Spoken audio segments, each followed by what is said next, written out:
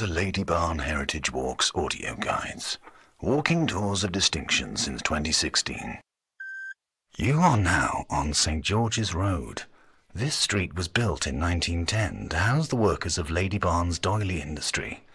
A rich deposit of lace doilies was found at the present site of number 29 in 1908. After the war, with a decline in stately homes, doily extraction ceased, and in 1947 the last doily was sold to the British Museum for posterity.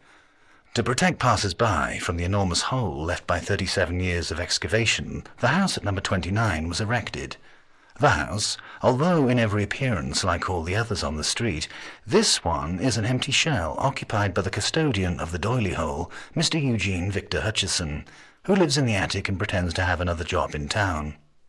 Some say on quiet nights you can still hear random rhythmical bashings from within as Mr. Hutchison wrestles with both the buttressing stanchions of the pit and his own personal demons.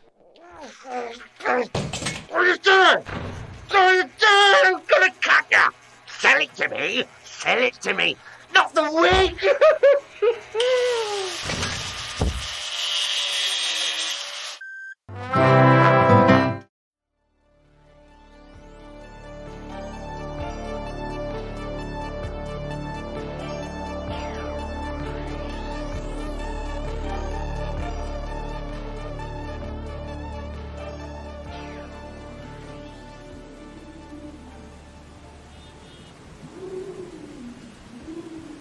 The wild and chaotic winds howl like demons through the alleyways of this godforsaken city. The eve of Christmas, and not one human sign of life. Giant inflatable Santas, casting unwanted shadows darkly looming over my feeble dog kennel, which is barely able to keep this draft out. Reaching me through this foreboding night are the unified hums, yelps, and howls of the disgruntled, disturbed and neglected canine community. In this goddamn night, the canine condition lingers in the air. That time of year when strangers visit. That time of year when we get hoisted up out of warm abodes and tossed out into the yard kennel. Oh God, the yard kennel. This December air freezes my saliva, my earwax and paws, giving me fearful shivers down my tail, making my nose as useful to me as a frozen vegan elk antler. They named me Nigel, short for Nigello Augustus IV. I dislike this name with a vengeance. It's no name for a dog.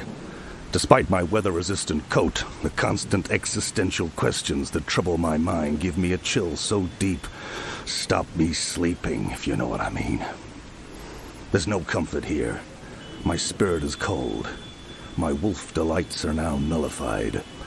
Most of this day got eaten up with chewing a discarded Christmas tree bauble like a deranged mad dog, limited in purpose, instinct-driven. Chew, chew, chew this fucking bauble.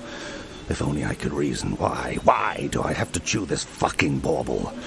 Smart as I am, my sense of humor in this concrete jungle is jaded, and yet my tender heart contemplates the future with a ferocious independent mind. Distant sounds of, "I wish it could be Christmas," terrorize my nervous system. During this night, I question over and over and over again what it is to be me. What it is to be a Norwegian elk hound in this shithole of an existence.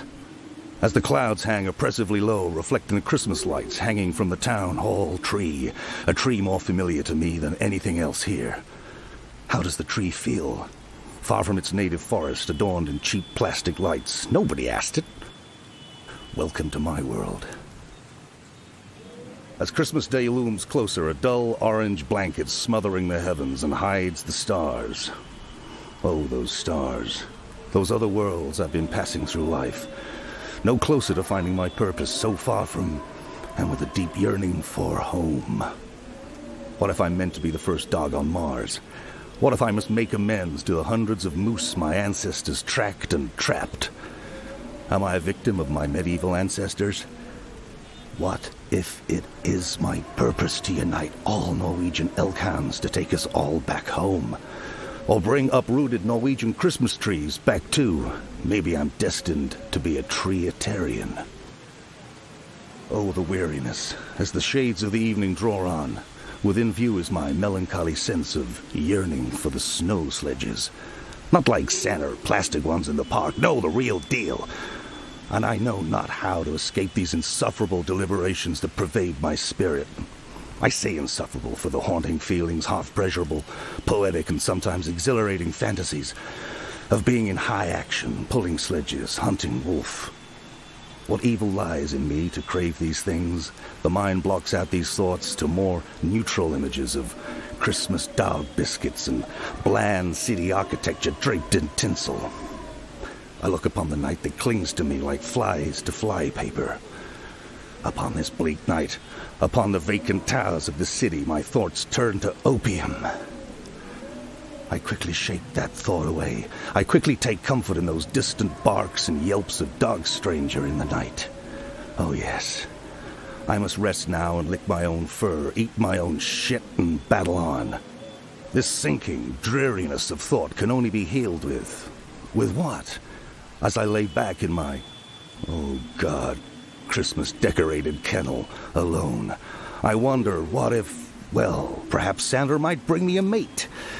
Perhaps a Christmas soulmate, so we can sniff each other's backsides and, well, set off back home to the Scandinavian landscapes and wild terrain, where real Christmas trees are not just for Christmas. May the stars shine and guide our nights together. Amen. After all, tomorrow is another. Tomorrow is Christmas Day. Another.